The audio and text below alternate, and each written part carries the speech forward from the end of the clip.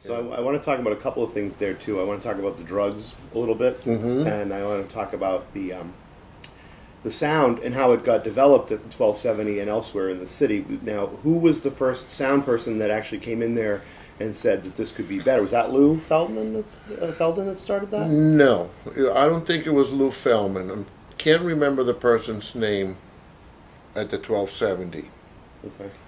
But Lou Feldman came in after that person and changed everything. Yeah, for the better. For the better. Yeah. And Lou Feldman was my roommate for 3 years. Okay. He was colorblind. Uh-huh. He only wore white T-shirts, white tennis shoes, and jeans. Uh-huh. His closet was just white T-shirts, tennis shoes, and jeans. So he actually brought a mixer in there. Yes. And Lou Feldman used to be the chief sound engineer for WBCN. Okay. When BCN was at the Prudential Tower. Okay. And he and I used to do simulcast from Paul's Mall to WBCN. Oh yeah. What's Paul's Mall? That's where Buddy's opened. Okay. Was that so? It was a bar called Paul's Mall before it was. It was a jazz bar. Yeah. Okay. Underneath where the half shell is. We haven't talked about Buddies a lot with anybody yet either. That's something I keep forgetting because I don't really know who the DJs were during that period. I opened Buddies. You helped open Buddies. I had the job for Buddies 9 months before the club opened. Okay. And I wanted Lou Feldman to be my sound engineer. I wanted Lou Feldman's sound system in there. And instead they had Nigel Earthworm, that's his real name, do the sound engineering and set up. And all I can say is, opening night, I was there at 7 o'clock, and 8 o'clock the sound system was still not working. What year was this about?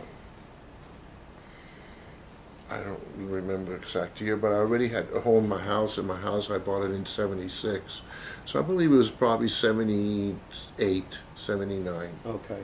So so before Buddies, was most of the action for you at the 1270? Was that really the 1270? I started playing records where the House of Blues is now. It used to be a place called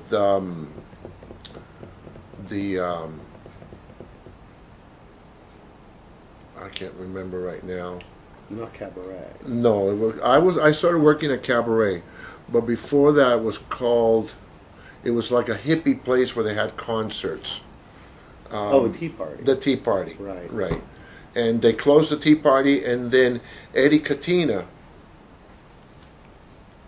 with someone else, opened Cabaret. And that's where I started playing. So your first public playing was at Cabaret? At Cabaret. And then at the time, 1270 had already started with Jimmy. Right. So this was all happening kind of at the same time, right. And both places were very busy. I mean, very busy. Cabaret was very busy. The DJ booth was up on the skylight. It was a big steel ball, and the DJ booth was there, and I had a Tascam mixer, and there were 4 towers of speakers around the room. And the DJ booth was up there, and there was a ladder that we had to pull down and then climb up with all our records, and then the ladder would pull back up. You still using 45s at this point, or 12 inches starting to become... 45s. Yeah, so 12 inches don't come along for a little bit longer. No, 12 inches didn't come in until, I think, 1975 or something like that. Right, okay. Yeah. Is that where you met Val, as a Cabaret? Or did you know Val before that? I think I met Val at one of the record stores. I really don't remember when I met Val. All I know is we all knew who we were, but we weren't really close. Right. We were aware of each other, but at the time we were all ourselves and not really close. But all sharing an interest in DJing. Exactly. Right. The closest person I was with was Jimmy Stewart. Now, can you explain how Danae fits into all of this? Because I know some people say that Danae was doing this in Provincetown. Yes. And that he was actually kind of influential as well, because he was doing things in Provincetown that people here weren't doing yet either. Right. Well, what happened with Danae, I met Danae at the A House in Provincetown. I don't remember what year. But I was at the A House, and this jockey was sitting on a table with the turntables going, and the next thing you know, the disc jockey just falls over on the floor. And obviously he was drugged out. And Danae was there, and I remember him, like, close my eyes, with long blonde hair, dressed beautiful like a woman, and he just went and pushed the guy out of the side and started playing records. And that's how I met Danae. And that's how he got his start. That's how he got his start. And after that, he just kept doing it, and I moved to Boston, and then he came to Boston, but we knew, there again, we knew who we were, but we weren't really close. Right. Yes. So he comes to Boston, and he moves in with, who was he living with at the time? He was living with Val? No. He was, I don't remember, I didn't pay attention to So you those really things. Yeah, okay. It's not that I didn't care, it's just I didn't pay attention to those things. Right. I was too busy trying to maintain myself and Right. trying to do a good job. And also at the time I went to college.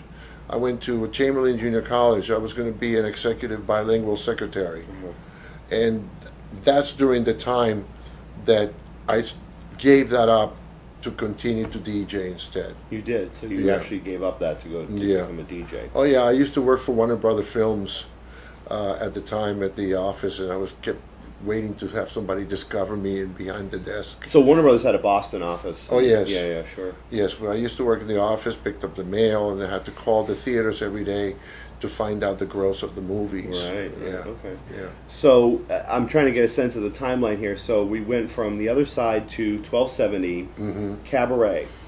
Buddies is a little bit later. Well, it's Cabaret. Right. And the other side, Cabaret, 1270 and Cabaret fall together. Yeah. And then Buddies, then it was Randolph Country Club. Yeah. Now we haven't talked about Randolph Country Club much. What made Randolph Country Club so noteworthy? Because it's on the South Shore, so it's kind of pretty far outside the city. Well, it was out of the city. It had a pool. It was different. It was owned by gay people, and it was just like going out of town to go someplace different. So it was owned by gay people, which also made it different, right? Right. Because most of the bars in the city were owned by the mob, basically. The mob, yeah. And I used to work at the Randolph Country Club, and Jack Rubin was the manager of the Randolph Country Club, and he's the one that started Buddies. And he said to me, Conrad, you're going to work at Buddies. And I opened Buddies. And I said, I don't want the sound system in the DJ booth.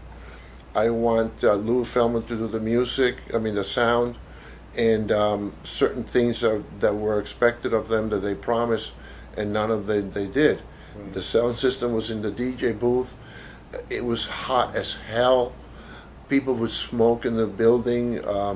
I never smoked cigarettes.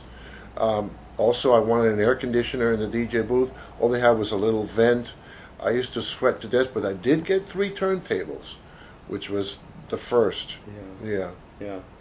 So how long were you at? So you said you were at Buddies for what, 9 months before it opened? I had the job at Buddies 9 months before it opened. Yeah. And then I worked for Buddies for about 8 months. Yeah. And the reason I got fired was because I threw the owners out of the DJ booth. Yeah.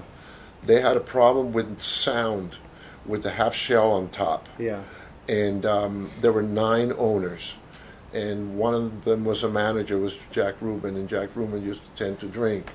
And the DJ booth was a cab of a truck. And the turntables were right here, and there was the window. So they would come and say, turn the music down, it's too loud. From the window. They would come and turn the music up, it's too low. And it was just constant. And one day I just said, forget it. I can't take this anymore. Just leave me alone. And that was the last day, because they also had other people waiting to come in. And one of them was Paul Egan. Right. Yeah. So there was a lot of so competition was starting to develop amongst the DJs for jobs in the city, would you say? Well, it's like high school to me. I'm better than you are, you're better than me, I got this record before you, and you got the other record before me. Yeah. I never considered it a competition. I considered it just a development. Yeah. But going back to sound engineering, Lou Feldman was a big how do you say, Colton, how do you say, fulcrum? Or it was just a big thing for me to get more involved in the sound systems and into the nightclub business, and then Right. it was just unbelievable. So when did this? So when did Chaps sort of become a going sort of concern? Well, Chaps was never a dance bar. Right. Chaps was just a beer bar with Right. peanut shells on the floor, and that's what it was. And then next to it, they opened a club called Styx. no, not Styx.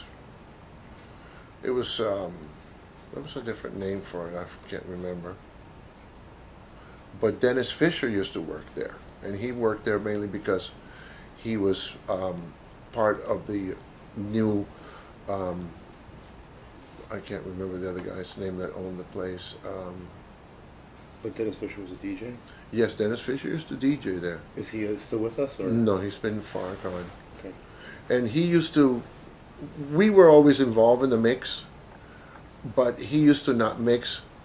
He would just put the needle on the record and just let it go. Mm-hmm. So we nicknamed him Prunasonic de la Clatza. We all gave names to each other, even though we were your competitors and your rivals. We were still, how do you say it? We knew we were in the same business. Fraternity of sorts. Yeah, so we had that going for us, and we always were friendly with each other, and now even more so in Facebook, which is really great. Right. That's where a lot of people have reconnected. Sure. Right. That's right. I think how a lot of this project has started to come Right. about, because we connected to each other through that. Right, but it was Chaps and let's say Styx, because there was a name before that. Yeah. And then Styx used to be packed every Sunday, and people would go back and forth to Chaps and Styx, and then they opened the Darts on Dartmouth Street, and then all of a sudden everybody went to Darts, and I used to work at Styx at the time, and nobody would come to the bar and stay. They come in and look, and then they would leave. If they stayed, people would be there. So then when people would come, they'd go, they see nobody. They say, well, there's nobody there. So they would all go to Darts. And that's when when Styx broke down the wall between Chaps and became one big dance club.